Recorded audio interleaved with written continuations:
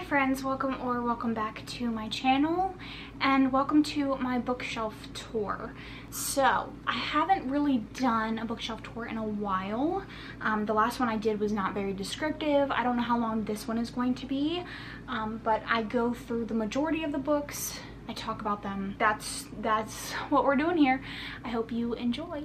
So this is the shelves. We won't discuss my absolute mess of a desk or shelves that I got from Amazon. I don't remember where I got this couch from. And then we have a tortillas tank. We have along these walls, we just have some anime. So then we come over to my shelves. And this is them. So for this first shelf, we have Six of Crows, which I usually have backwards like this. We have the Fairy Loot edition of City of Dusk. We have the Fairy Loot edition of the Atlas 6 with the sprayed edges like that. We then have the Night Circus and the Starless Sea by Erin Morgenstern. We have these two candles and this skull, and then we have this Fairy Loot edition of the Book of Night by Holly Black. I have read all of the books on this shelf. I didn't finish City of Dusk. I absolutely loved the Atlas 6. Six of Crows is obviously a beloved book. And then Erin Morgenstern, I loved everything I've ever read by her, which just is those two. And then the Book of Night, I wasn't the biggest fan of. So on this shelf kind of starts my Cassandra Clare collection. So the first book on this shelf is actually Children of Blood and Bone by Tomi Adeyemi. This is what the hardcover looks like. And then we have my hardcovers of the Shadowhunter series. So we have Clockwork Prince and Princess.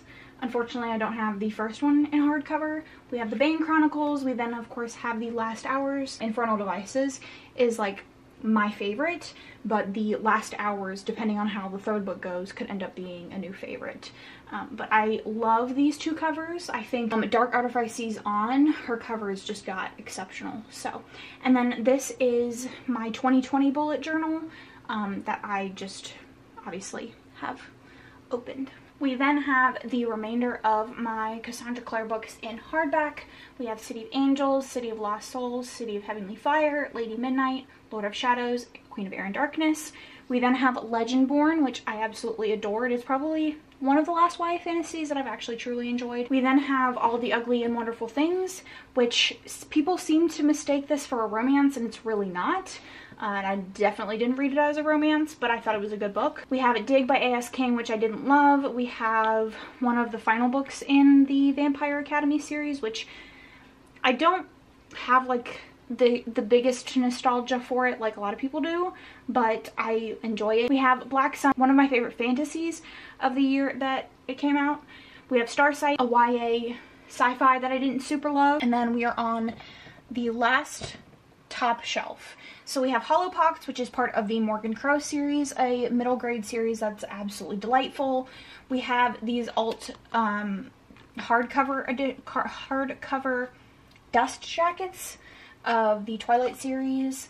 And then we have my black paperbacks. So we have The Poet X, Birthday Shot, and Will You Be Mine by Rosie Adams, one of my favorite contemporary romance authors. We of course have the second book in the Six of Crows duology.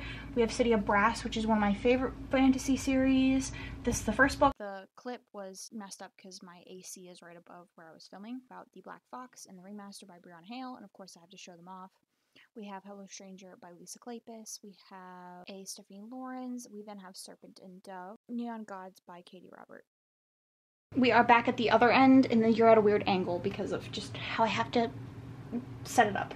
So we have the two unread books, two books that I haven't read in the Mistborn trilogy. We have The Hero of Ages and The Will of Ascension, which is backwards. We have Station 11, which I enjoyed. We have the Lord of the Rings series, which again is not in correct order. We have The Hobbit and the trilogy. We have The Book Thief, one of my favorite historical fictions. We of course have Clockwork Angel, and this edition is marked up and absolutely battered, and one of my sticky notes fell out, which is a pink one, which is sad, but this is like absolutely marked up, and I love it.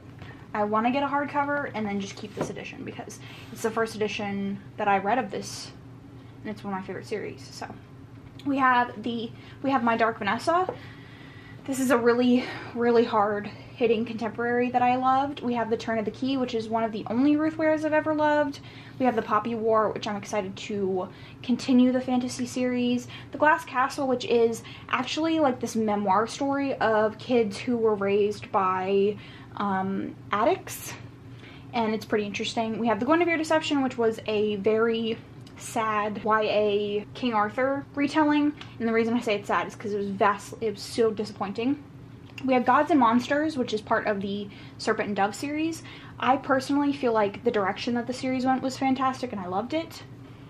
We have this dust jacket for A Court of Mist and Fury, and arguably the only good book in the A Court of Thorns and Roses series. So then we have Deeper, which is a novella it's a prologue novella to Go Deep, which is one of my favorite romances, and I really enjoyed the prologue. It's their wedding. We have Midnight Desires, which was part of a vintage historical romance eBay haul. We have arguably one of my favorite YA fantasy series, Cruel Prince, Wicked King, Queen of Nothing.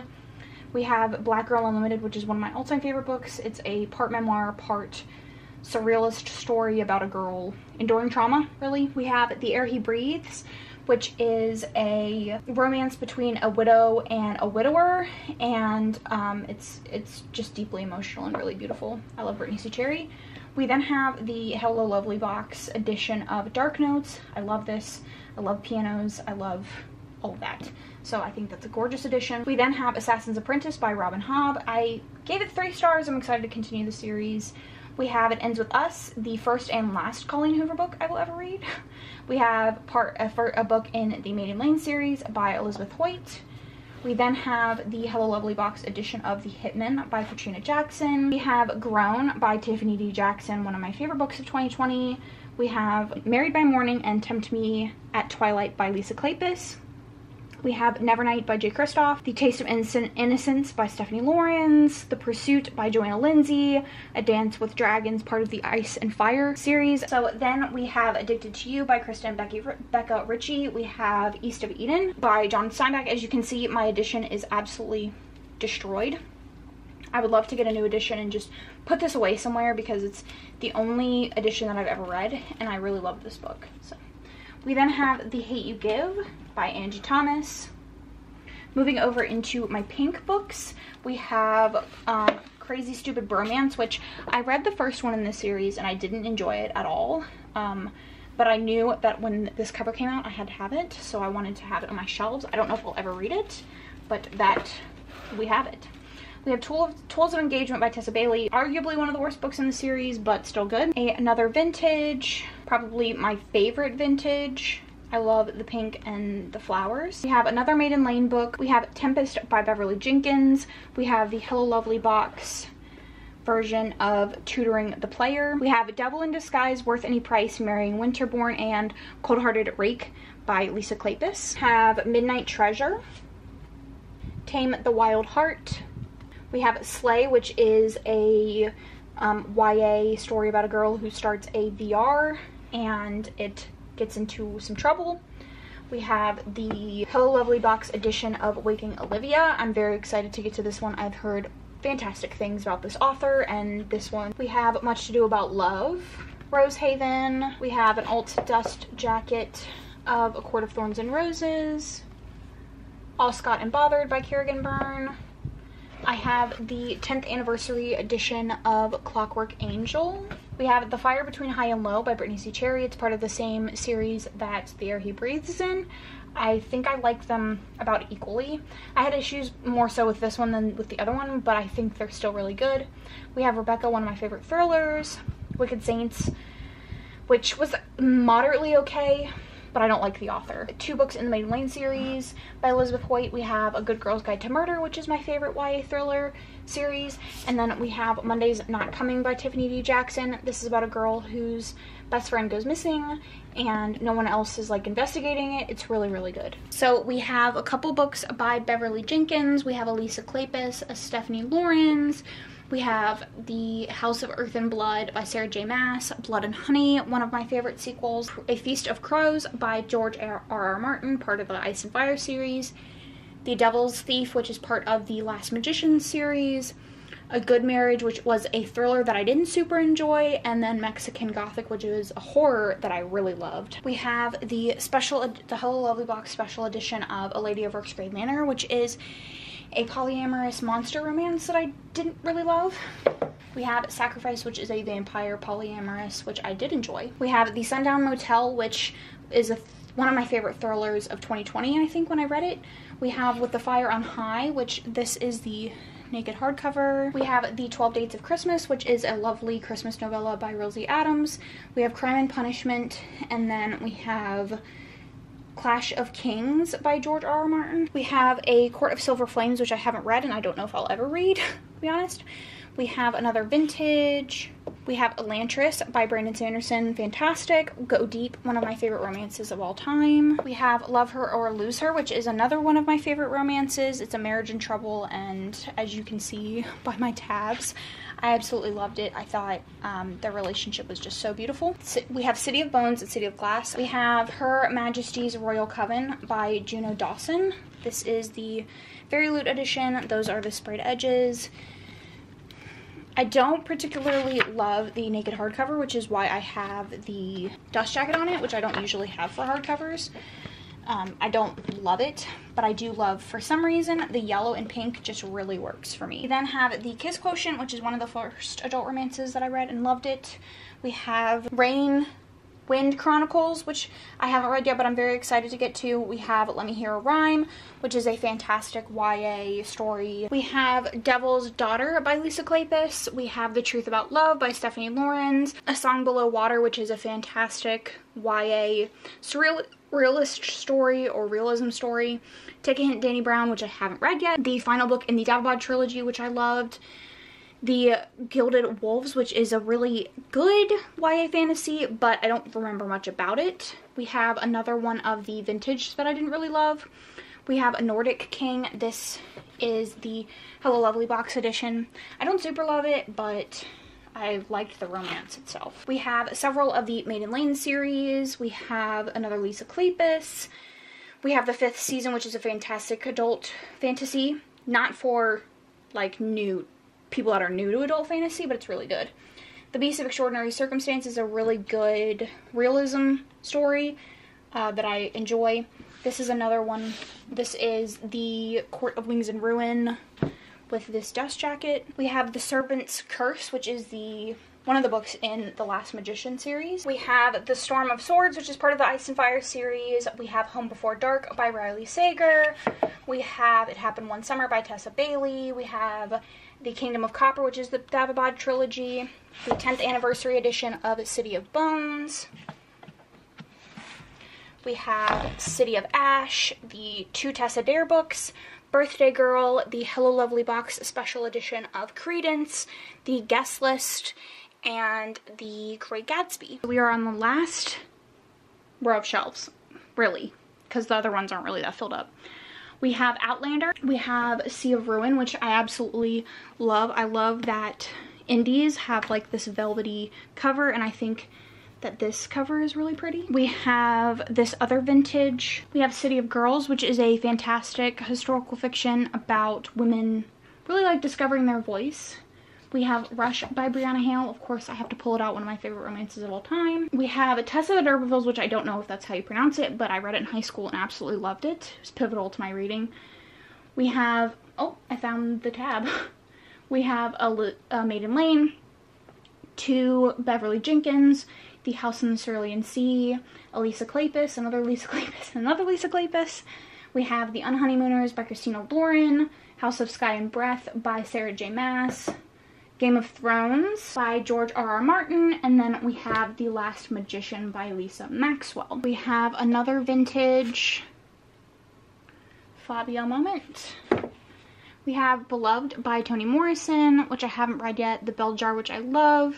Opposite of Always, which is like a YA romance-ish about a guy who's trying to figure out how to change course of events that lead to his girlfriend dying. We have The Way of Kings by Brandon Sanderson. Wondersmith, part of the Morgan Crow series. Fixer Up, which was okay. The Captive to the Kiss, which is another vintage. And As Is This, Whispers to Me of Love, which I don't super love. We then have Disgrace, which we have the Hello Lovely box cover for. I haven't read this yet. We have the Shadowhunters Codex, the Wallflower Rager by Tessa Dare, Punk 57 by Penelope Douglas. We have The Flame by Haifsa Faisal. We have A Pinch of Magic. We have 2 Maiden Lane books, and we have White Smoke by Tiffany D. Jackson, which wasn't everything that I was expecting it to be, but I'm excited to see what she can do in the horror genre. So then we are finishing out our books and getting into my manga. So we have Devil in Spring by Lisa Kleypas, Lady Sophia's Lover by Lisa Kleypas, The Bluest Eye by Toni Morrison, which is stunning, Skyward by Brandon Sanderson, which is okay. We have Mistborn by Brandon Sanderson, which is fantastic. Nevermore, which is the first book in the Morgan Crow series. We have Batman Year One, Penguin Triumphant, and Batman Two-Face. We have this Avatar, the Airbender volume.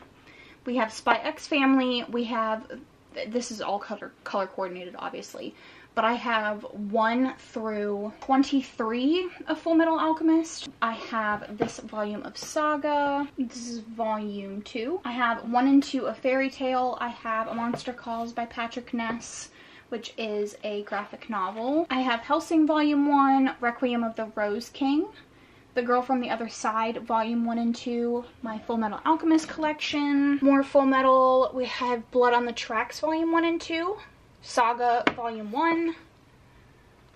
I have Tokyo Ghoul 1, 2, and 6. I have Yotsuba Volume 1, Absolute Boyfriend Volume 1, The Apothecary Diaries, which is so cute, Volume 1. I have Shortcake Cake, Volume 1 and 2. I have I Want to Eat Your Pancreas, which is the complete collection.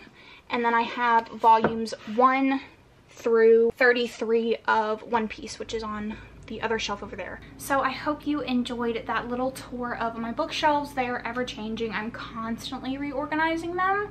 They'll probably look different depending on what video you watch, because some videos I pre-film and they have my old shelves, and then I film again a new video and they have these like newer shelves. So my shelves are just forever changing, and that's kind of that. So let me know down in the comments your thoughts on my shelves. I would love to hear it. If you don't have anything to say, leave a book stat emoji. I will catch you guys in my next one, and thanks so much for watching.